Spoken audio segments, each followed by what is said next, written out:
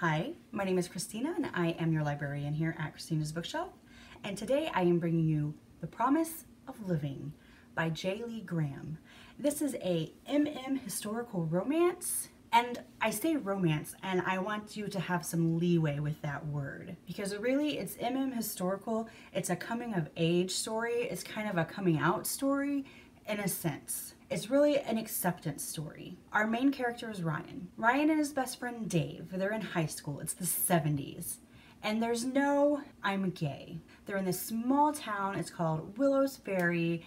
It's a short drive from Boston. It just has that small hick town feeling. I mean, Ryan and Dave work on a dairy farm when they're not in school. So after hours, on the weekends, during the summer, this is what they do. Dave is like the manliest man. I mean, he hit puberty young. He has these beautiful sideburns, this wonderful hair. Ryan is in love with it. Ryan has this blonde hair and he can't get anything on his face to grow. But God, does he wish he could. Between them, I would say there's some unrequited love, but that's kind of even using a loose term. But how do you tell somebody that you're in love with them when that's very not the thing to say? I mean, it even holds true in today's world when there's more acceptance. Before I go any further in this review, I want you to understand that there's a hot topic in this story and a profound thing that goes on. We have mental illness, we have suicide, murder. So if any of these things are hot topics for you, I get it. I want you to know ahead of time, but this book is so good.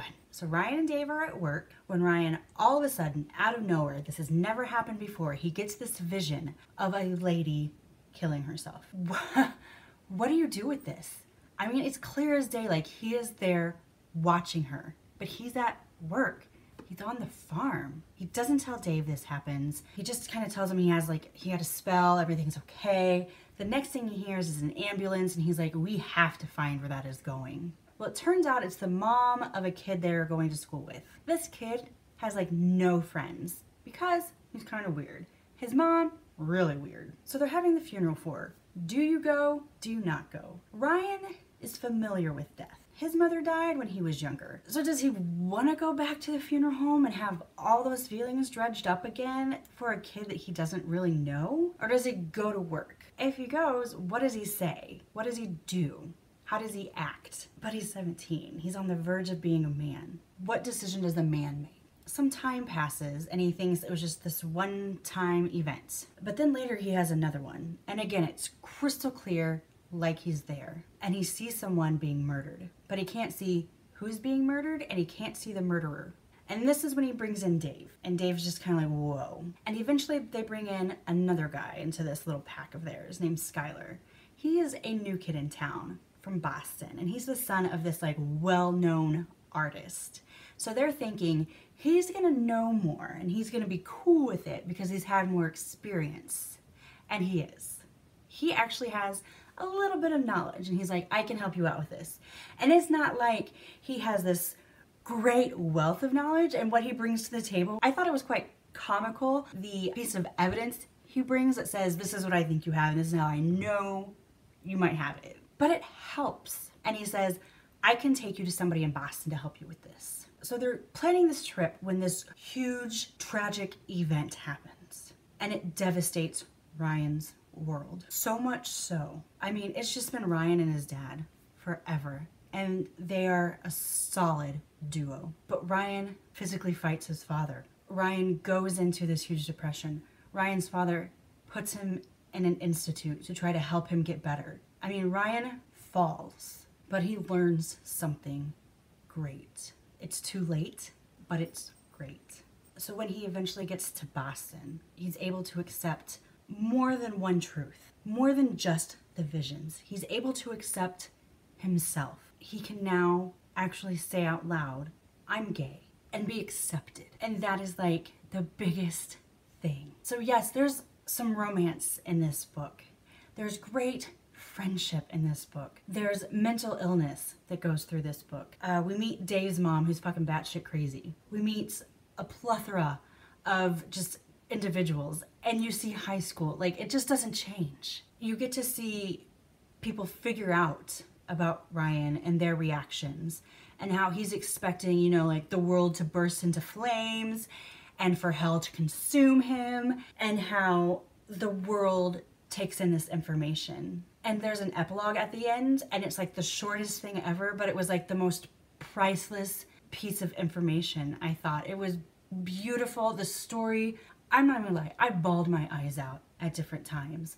I cried myself to sleep one night because of this book. The promise of living is a pronounced theme through this. I mean, we see how precious life is in this book, how precious every breath is, and I loved it. Now, I did a bad thing and I looked at some Goodreads reviews. I agree with some, like the paranormal aspect of it, seeing the visions. I mean, we could have done without that and the book would have still been fantastic. But I liked how that was added in. It brought some character. Ryan's mom died of leukemia when he was younger, so for him to have these episodes really freaked some people out, because he didn't all have them like in secluded places. I mean, they would just come, and it didn't matter where he was. I thought that it was amazing watching others deal with the craziness of Ryan, watching people accept the craziness of Ryan. I really, really, really just liked the story. I enjoyed the fact that it made me cry like a baby, that it made me feel so much. There's laughter, there's happiness, there's sorrow and pain, but it's beautiful. All of it. I give The Promise of Living by J.Lee Graham 5 stars. I absolutely was moved by this story. What I am going to do for you is I am going to leave the Amazon links down below so you can click it, read it, love it. It's magnificent. If you've enjoyed this review, I'm gonna ask that you help me with that YouTube algorithm and give me a like. Leave me a comment. I love to interact with all of you guys, and go ahead and hit that subscribe button. I'm recovering from surgery number 2 this year, and I don't quite know when reviews will be out, but that is the magic of the subscribe button, is that you will get a notification when I have something new for you. If you like me and think this chick is pretty awesome, down below I'm going to leave stalker links aplenty. Go, click, investigate, enjoy. If you have a book or an arc you'd like me to read, or some light editing proofreading you would like done, you may request via website. The Promise of Living by J.Lee Graham, 5 stars. Bye. Hi, my name is Christina and I'm your librarian here at Christina's Bookshelf, and today I am bringing you Shadows on My Soul by Lee Jarrett. I have a blog post going and I have a 20 questions with Lee on my website, so if you haven't looked at it, go do that now. Or, you know, watch this, then go do it, then buy the book and read it. Something in that order. It doesn't have to be exactly that, but make sure you get all those things. Before I start the review, I want to tell you something.